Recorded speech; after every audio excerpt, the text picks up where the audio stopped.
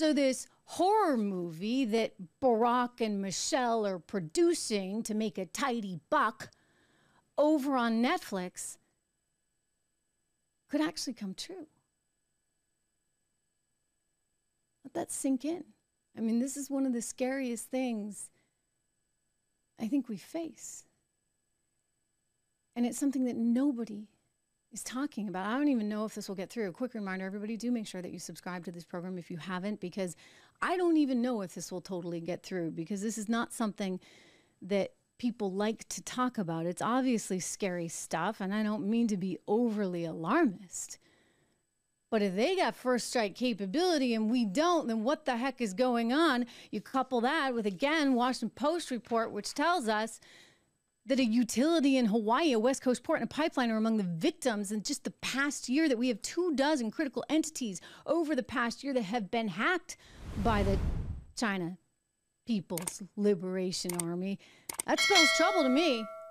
And don't sit there and tell me, Biden administration, that it's China's fault. No, China's a realist player. So just like their guy in their information warfare textbook was saying, hey, we need to get ahead of this before they actually succeeded in doing so, we need to too.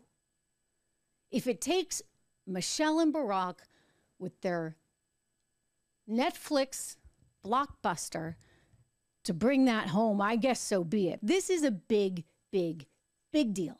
Like, this is scary stuff. I mean, I'm kind of scared by it. I've been scared for a while about it.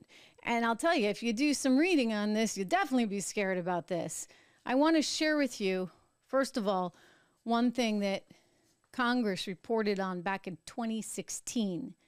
Congress was warned by its own EMP commission, electromagnetic pulse, that an attack like one of these grid things could, quote, shut down the U.S. electrical power grid for an indefinite period, leading to the death within a year of up to 90% of all Americans due to looting, a lack of food and water, as well as desperation attacks.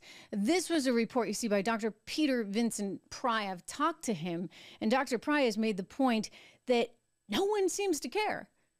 It's like, he's sounding the alarm. He's sounding the alarm. He did actually, incidentally, he told me Donald Trump did care, and he was one of the few people that had actually asked him about this and wanted more information. But for the most part, these politicians, like, they're not thinking ahead, right? Like, it's all the here and now. China's got their 100-year plan, and we got, like, maybe next week.